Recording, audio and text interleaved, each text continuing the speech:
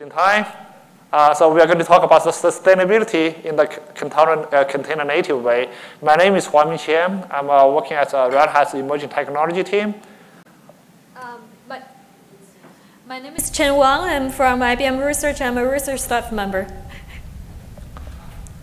So the agenda for today is that we're going to talk about the power measurements in theory, and how we're going to do it in practice. And we'll introduce our projects for power measurements called Project Kepler. And we'll talk about what's going to use these projects for what's coming up in energy conservation. And we are going to be excited to share with you what has been happening in the community. And Chen will give you the demo for these projects. So as a refresher, energy management is not something new. It has been going on for many, many years. We have both the theory as well as the methodology. In reality, we care more about the question, how we are going to measure the energy consumption indirectly or directly, especially in our operating system that is shared by a lot of running containers and processes.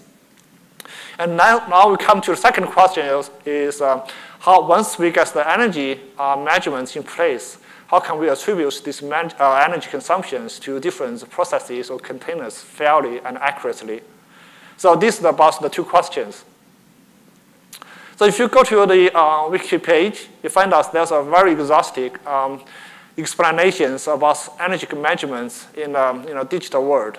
The gist of the idea of the measurements is that there's three components in the CPU energy consumption: the dynamic, the short circuits, and the leakage.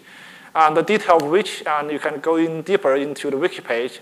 But what matters here is that the dynamic energy, which is consumed by running the CPU instructions, is the major components of the CPU power consumption.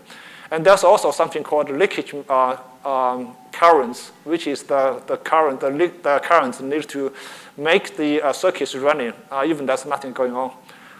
The dynamic power is determined by three factors: the capacitance, the number of circuits that are running, the voltage in real time in data centers specifically is not something you can tune, so we just leave it as static, and the frequencies at which the circuit is operating. So just keep in mind that we have two things: the capacitance and the frequencies. Those are the two things we want to get a hold of when we come to the power measurements. So now we come to the methodology. If you are electricians, you can attach the power meters to the circuits and measure the powers of each circuit and the durations and the frequencies. But in the software world, that is not something we can do. So we have to think about something creative. The way we are doing the measurements in software world is that we use certain things from the CPU, from the software counters, and from the system measurements. For frequency, we use the average frequencies that is running inside of the software system. We can read from the CPU counter. Specifically, if you are running the x86 CPUs, there's like an A-perf counter. You can read over the time what's the frequencies, average frequencies during the time intervals. That is used for our estimation. For capacitance, because we do not have great ways, or there's impossible ways to monitor the number of circuits being running, so we have some creative ways to use in the CPU instructions. Because the CPU instructions have very deterministic ways to use in the circuits on board. So by measuring the number of CPU instructions, you have good correlations with the number of capacitance with the CPU instructions. Finally, we also want to have the execution time. That's for the circuits to stay on. Since we do not know exactly how many times the circuit is being stayed on, we use something indirect. We use the CPU cycles. As long as the CPU is still running, the number of cycles we count will be a good measurement of the execution time of the circuit. Now with the measurements in mind, the second question we're going to answer is how are you going to attribute your measurements to the consumptions of each of the processes or just containers. If you are familiar with this space, that you have seen a lot of software projects or software packages that are trying to answer this question. They come from different perspectives. The way is that we every one of us agree on that we have to use certain utilization as a proxy, and you attribute your energy consumption based on the utilization. But that's the end of the agreements. The disagreements is how we are going to measure the utilization. Are you measuring the utilization based on time? Are you measuring based on the actual accounting at the kernel level, or as your measurements as the whole stack? So our ways of attribution methodology is that we measure the execution time at the kernel level. So whenever the process gets running, we start our counting. Once the process scheduled out, we take snapshots and using that accumulated stats as the benchmark for our estimates. So in this way, we can fairly accurately attribute the energy to the processes without a lot of loss of transparency. So just putting things together.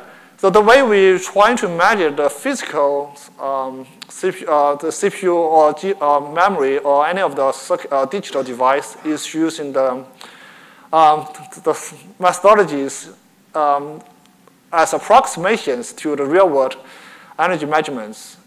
We use models that we can derive from machine learning to improve our accuracy. When we come to the attribution, we are trying to use the utilizations that's actually consumed by the process or containers to estimate the energies consumed by these entities without losing accuracy. This not only, this probably sounds simple, but that's the fundamental ways, the fundamental differences. Our project is different from the others. So now we have introduced the projects we have been working on collaboratively. It's called Kepler.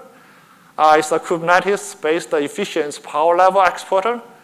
If you are a science hobbyist, that is coincidentally relates to the astronomer Johannes Kepler, who has these laws of planetary movements, and also correlates with the NASA's Kepler's the telescope. That basically means the same thing. You have to have certain ways to measure precisely and proportionally in real world.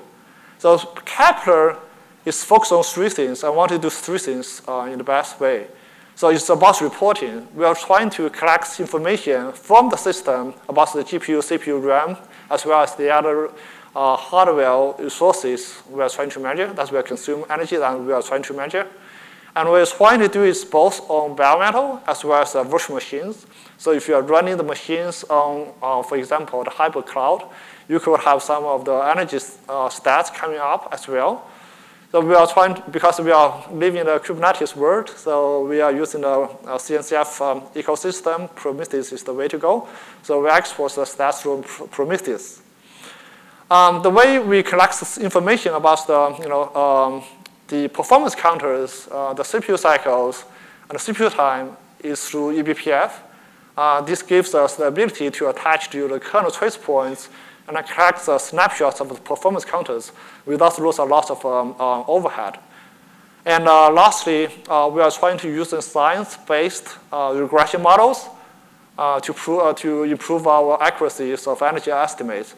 The first paper, because right now we are in Texas, the first paper I read is about using performance counters to estimate power consumptions at different level of the systems. Was the paper done professors from University of Texas in about 10 years ago. So it's an interesting coincidence. We come to here to have our presentation. The architecture, it looks like the bubble up way. So if you are looking at the very bottom, we are connecting data at the kernel level using eBPF. So the eBPF attached to the process switch function and collects certain information and take a snapshot of the performance counters and take the deltas and push out that information to the data aggregation.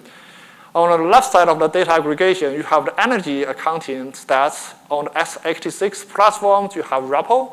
On other CPU platforms, you could have some other CPU energy counters. And we want to collaborate with vendors to see how we are going to get information from there. On the right side of the equation, you will see different stats we collect as the aggregation layer. Stats from the kernel eBPF, and stats from the C group file system, and stats from GPU libraries. Specifically, in this case, we're using the NVIDIA's GPU library to get the stats, the GPU power and the process data. And we also collect data from the hardware monitors, information like frequencies, and we are going to have the information like temperatures as well in the future. We put everything into a regression model that we are going to explain later. That is derived by the model server. And we're using simple regression models like linear regression to start. And in fact, many of the research suggests linear regression is very powerful. It gives us a lot of accuracy in energy estimates. As the data presentation layer, we package the data in the formats that will be useful. Prometheus is the current what we support. Potentially, that can also work with open telemetry as well. We're going to investigate that later. So the Kepler itself is not able to figure out what the models that's going to be used for power estimates. So we're using a thing called a model server to make these things happen. So Kepler, as a process, will export all these metrics as the power stats, the repo data, the performance counters, the C groups file system stats, information like that through Prometheus. On the other side of the Prometheus is the model server. It's about taking these stats, running this continuous online learning, and then build up the model. Once the model is satisfied to our consumption, the Kepler will just download this model through the Flask endpoints and using that model for pod level power consumption estimates. And that estimates will be eventually exported through Prometheus again. So you see there's two export points. One is through the for the model server. The other one is for the reporting purpose at the pod level, the energy consumption. And then with that, I will just hand over to Chen for the demo of the running Kepler and running the dashboard. So thanks for coming. So basically today we will show a very simple demo running a Kepler exporter in microchip cluster installed on a bare metal machine where we have the NVIDIA GPU card. The necessary prerequisites for this is you need to install NVIDIA GPU operator, of course, and then we install Kepler and Cube Prometheus to visualize the Prometheus data and to load our Grafana dashboard. So let's start with a brand new microchip cluster on that bare metal. And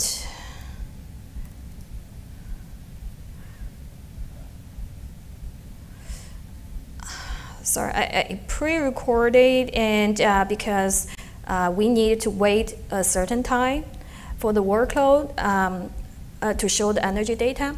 So now we are in a brand new microchip cluster. The first thing we are going to do is to deploy Kepler exporter. And so we just go to the GitHub repo, clone the Kepler repo, and then there would be a deployment YAML file under Kubernetes deployment. What it has is a bunch of RBAC rules, service account configurations, and also the deployment YAML, the daemon side YAML for the exporter. And here in argument, we enable GPU as true. So we will later show not only the energy consumed by CPU, but also the energy consumed by GPU. So then we go ahead, find the Kubernetes deployment YAML under manifest, and then all the cluster service account will be created. So then we see the Kepler exporter pod is running under monitor namespace. And we can first check the available metrics from the log messages. And here we can see for different pod names, we got those performance counters like CPU time, instructions, disk write and read, etc. So based on those hardware counters, Kepler has a model to estimate how much energy one pod is consumed per component, such as CPU, GPU, DRAM. So another way to check the availability of the Kepler matrix is through its endpoint, which is on 9102 pod. And here we can export all the CPU scaling frequencies, pod CPU energy current, meaning this is the energy consumed per 3 seconds for this pod. And then it is also, we are showing the DRAM, CPU, and GPU energies in different components. Of course, we are showing the total energy consumed per pod.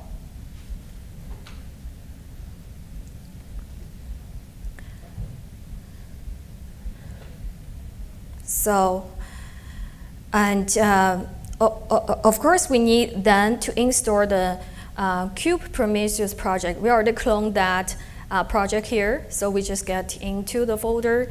And if you get to the Cube Prometheus GitHub repo, there is like 3 lines of installation command you can use, and then you just copy them. And then it will set up all the necessary Prometheus stack.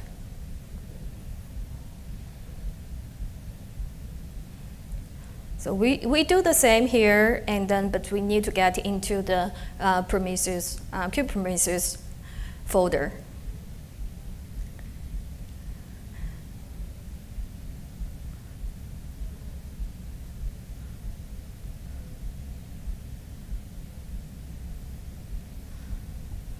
It takes about 2 seconds to install everything. Now the Prometheus is also installing our cluster. What we are going to do is to go back to our Kepler project and then configure the service monitor custom resources to actually configure the scripting interval of the Kepler daemon site to Prometheus.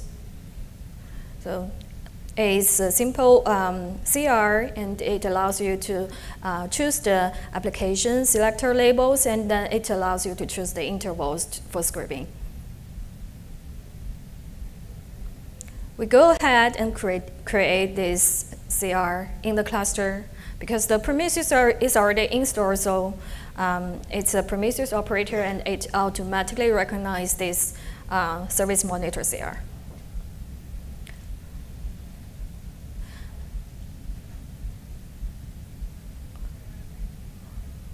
So we double verify if service monitor is already available on the monitoring namespace.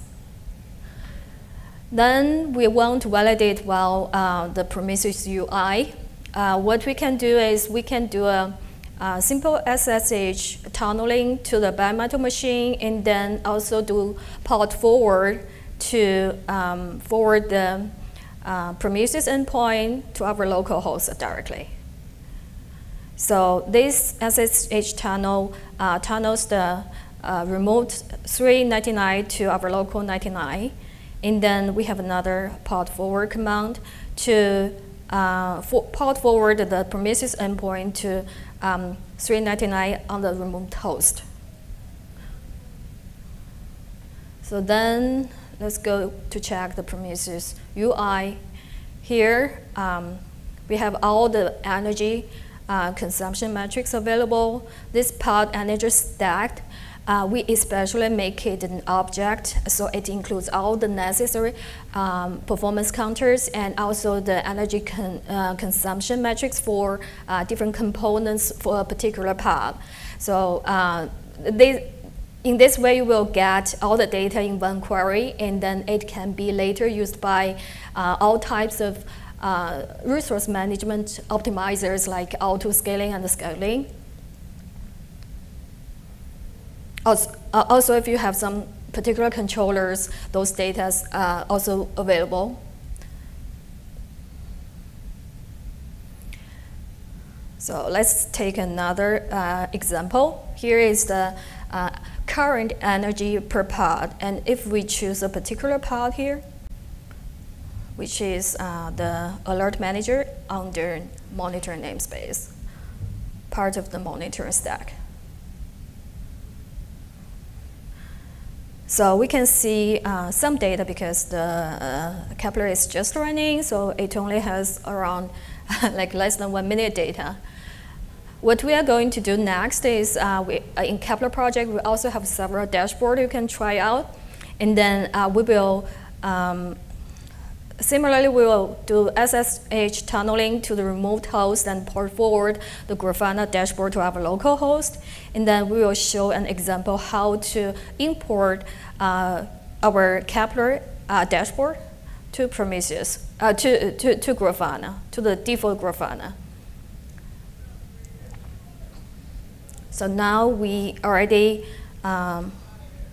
tunneling through the remote 3000 port. And then we can check the default Grafana dashboard first. Default password is admin, so we need to change it when we first log in. And then here is some default Grafana dashboard available in Kube Prometheus to show the resource utilization of your cluster. And then next, we are going to import our Kepler dashboard, one of our Kepler dashboard. So I already cloned the repo in my local laptop, so I just choose it from my local laptop. And then what you need to configure is only the Prometheus data source, and that it works. So this is a simple dashboard to visualize the Kepler metrics. And on the top, we kind of convert the energy consumption to the equivalent pounds of coals, petroleum, and natural gas you will burn for a particular application. And you can choose the application while the namespace. So next, what we are going to do is we are going to deploy two types of workload. One is a CPU-intensive workload, which is basically generating some random numbers. It's a simple command line cat dev random, and then we will deploy 2 replicas, and then the image is just Ubuntu image.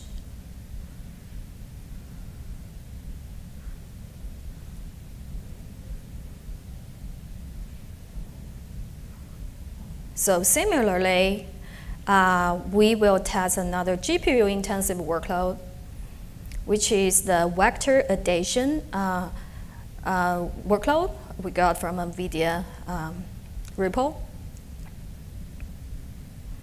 It will only use 1 GPU.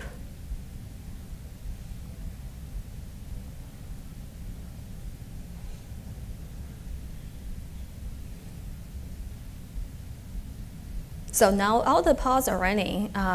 We should get back to the Grafana dashboard.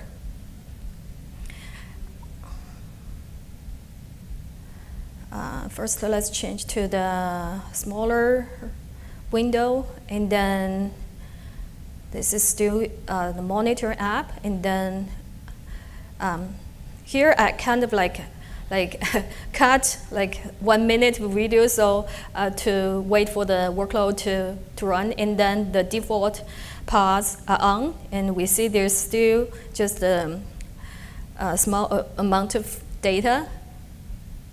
Similarly for the GPU, but you can already see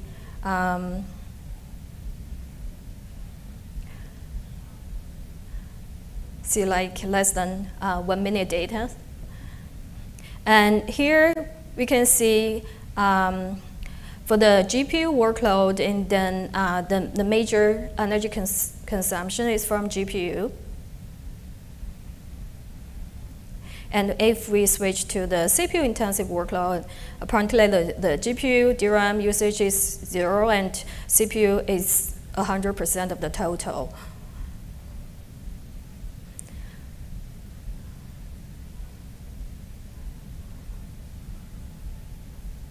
So that's the just a simple demo to show how Kepler is visualizing the energy consumption per application for different components.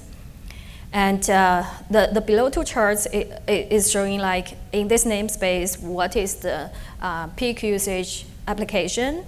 And then the bottom right one is showing over time how the energy consumption is building up for different namespace. And what's important is we also use the default Grafana dashboard to show the resource usage of a Kepler daemon side.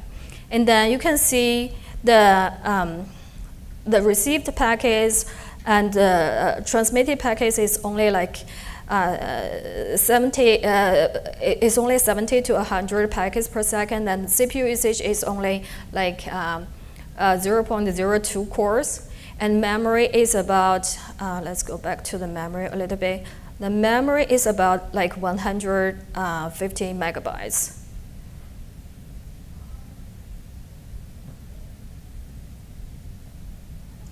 Yeah, sorry.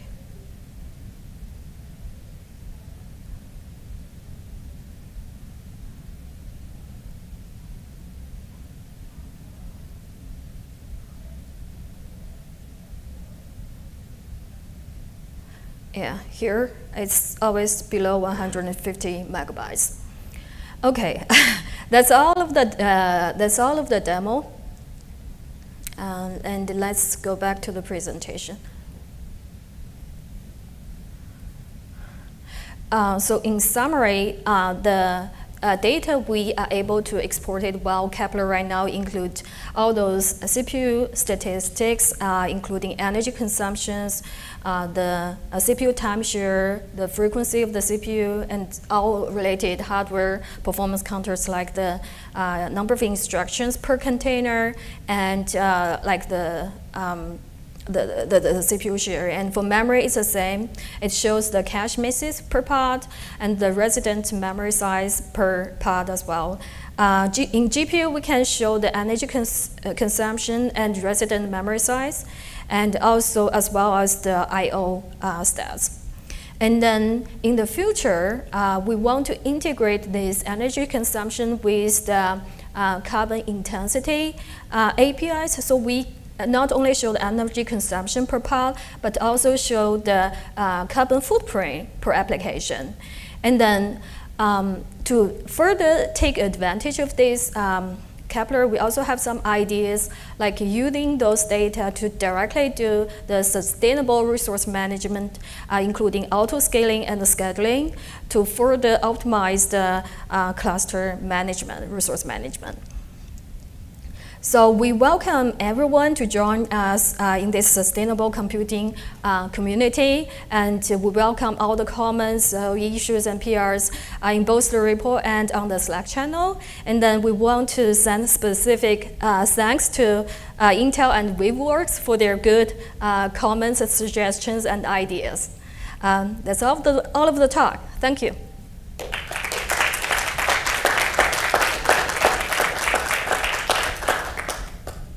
Please. I think I noticed that in some of the counters, there were labels that were being emitted that had averages. Or is that the case? Maybe I misread it. And if it is, wouldn't the data cardinality be very high with that? Oh yeah, I think that is a very good point. So when we build the could you repeat the question? Oh yeah. Yeah. So for the question is that when we have some of the labeled counters, some of the correlations between the counters have a certain level correlations. Well, so in some of the counters, I was seeing averages. Let's go back to the screenshot. Yeah. Oh no, not. Oh, the screenshot. I think it was in the demo actually. Okay. I think some of the labels were averages, if I was reading it correctly. Back when you were showing the Prometheus UI. Okay. Here? Yeah, so the energy total, I think it was. Pod energy total or something, I think before this. CPU energy total, yeah. This one. Okay. Average CPU. Oh, sorry. almost there. Yeah, so this one. Is that? Oh, maybe is it this one? Yeah. This one right there, right? Okay. Average CPU frequency. Mm-hmm. Wouldn't the data cardinality on that be very high because you're emitting the average as a label? So you basically, anytime it doesn't match, you emit a new metric, essentially. Is the question there. So for the new metrics, oh, okay. Yeah, so we take this as an average over the sampling period. So we actually have, because the average is about, there were 7 core, 8 cores, so average is about the 8 cores that over the time average. So if you are looking at the scale, I think the scale itself looks a little bit, probably the absolute number is not something that you are interested in, about the range. So each of the CPUs has its own range. As long as it's within certain range, I think that's the energy is about the same. So it's not the absolute number is not about the absolute number. We are talking about the CPU, the frequency range. Okay. My understanding is that when you tune x86, you have like certain scales, like 10 or 20 scales you can tune. So as long as you are fitting into some of the scales, it's going to be the similar frequencies. Okay. Because these frequencies, the absolute numbers will be something very hard to get.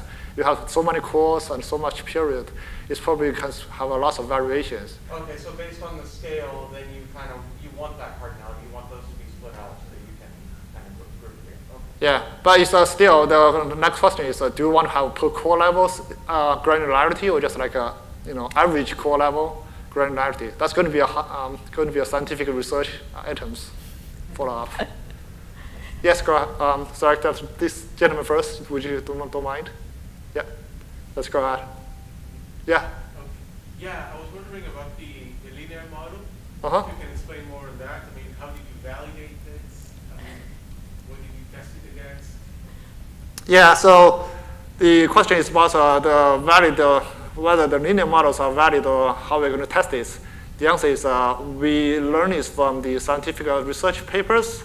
The research I just mentioned from the University of Texas, the way they do is that they attach parameters to each of the components, CPU, memory, and the disk, and they use linear models to actually to estimate the power consumption and compare with the parameter readings, and they come up with the accuracy.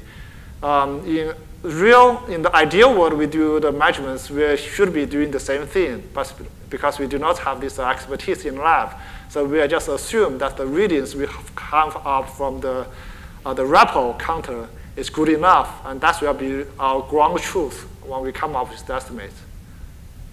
All right.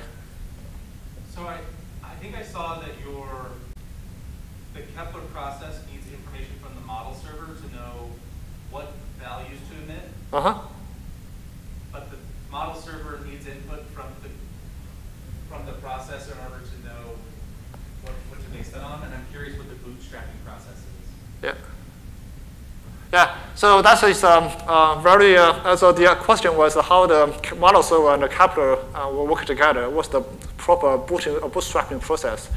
So that is a very good point. The ideal way, the way we are is still under construction in the first place. The ideal way, in my opinion, is that we export all the node level stats first, and that is picked up by the model server.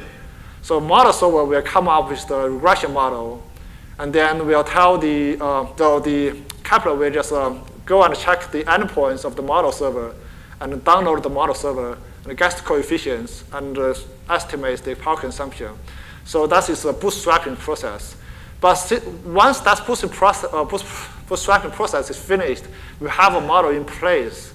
That model can hopefully be ported to other environments as well. So when other Kepler process starts, they already have the basic model to start with. And then during the learning process, they're still emitting the node level stats, and the model server will continue to improve on this initial model and come up with the better model. So I understand this is going to be a lot of learning and training and validating process. So that's going to be many of the machine learning expertise built into the way.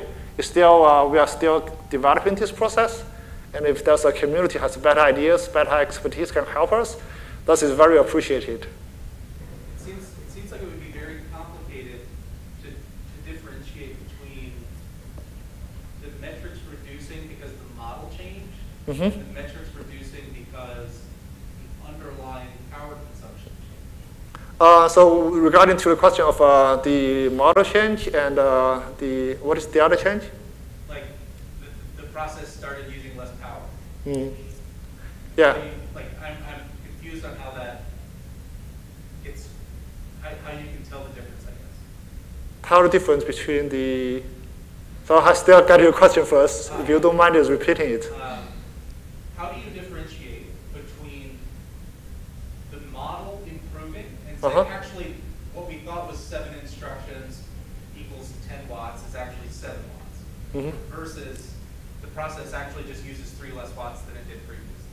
Oh yeah. So for that part, so for the question of how we're going to do estimates, if I just rephrase the question, for the question of how we're going to tell the difference between the process of using less watts under different conditions, my gut feeling is that based on these papers again, based on this research again, if the counters and the linear regression models are sufficiently accurate, they should be resilient to the conditions of whether the power is off, certain conditions is, fluctuates over time. But I do have your point that certain things are not being built into the regression model yet, even in these scientific research papers. So that is going to be investigations we have to carry on in the next phase. So there are uncertainties. I trust your intuition. And I do believe there's a certain knowledge you can still leverage, but whether that will bring us to the end game is to be known and to be investigated. And there hopefully going to be some resolutions or methodologies we can establish in the future. Yes? I think, if I understood the question correctly, it was, is there a way to distinguish between, like if the model gets updated,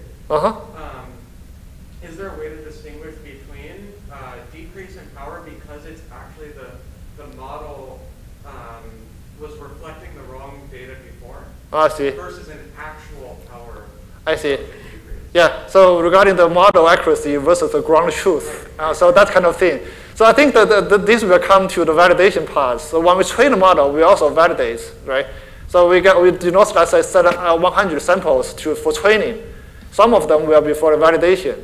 So if the validation does not work, then we are not using this model at all. We only use the model once the validation phase will pass, like say 95% accuracy for validation, then we use this model. If that model is broken, only gives like 80% accuracy, then we will not even trust the end results, the predictions. Yeah, I can add something here. So in the online training, right, so what additional ground truth data you can get, right? If you already have a very accurate baseline model, and then you already know like what the core containers are consuming, like the core containers used by Kubernetes, right? The default containers in Kubernetes. And then any additional new applications you add to that gives you new data. And that data serves as the additional data you can improve your model. Does that answer your question? We still have half an hour to dinner, so feel free. Do you have a question from the virtual? All right. So we solved the sustainability issue for the world. We're good. Thank you. Thank you.